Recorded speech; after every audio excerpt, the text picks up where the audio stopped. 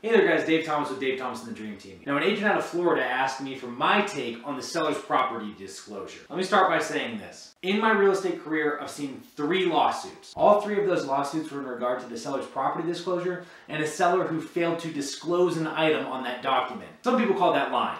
It's also known as fraud. In my hands here, I'm holding 2 seller's property disclosures. This one is Mary. This one is Benjamin.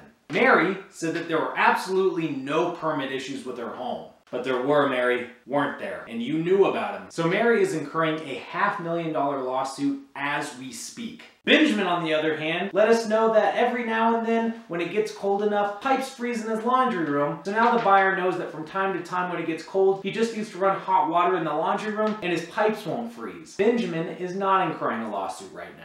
Mary is going to have to liquidate her retirement in order to pay for the compromised sewer line she knew about prior to closing. Benjamin, on the other hand, is probably on a Teddy Roosevelt-style safari, hunting for T-Rex with Jeff Goldblum at Site B. I heard they spared no expense. Mary, on the other hand, is probably going to have to start cooking meth in her garage in order to pay for the roof damage she knew about prior to closing. Benjamin is probably going to have to decide whether he likes a 3 or a 4 iron better for his approach on the 9th hole, because he let us know that his basement used to flood, but it hasn't been a problem since he installed the French drain. What sellers think is that if they disclose something, a buyer's not going to want to come and buy their home, and thus try to hide it. What sellers need to understand is that buyers are going to live in your home for the next 3, 4, 5, 30 years full time. So if you hide something, they're going to figure it out eventually. And what most sellers don't understand is that a failure to disclose item in most states is considered fraud, and therefore your umbrella insurance policy won't cover you. So unlike your weight on your driver's license, honesty really is the best policy with your seller's property disclosure.